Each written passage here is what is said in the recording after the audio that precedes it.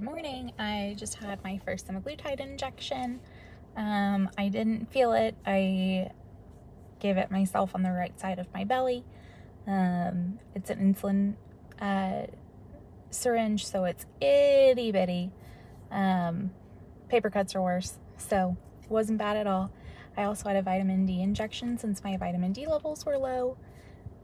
And I will keep you guys updated as to how I'm feeling and if I have any side effects or anything.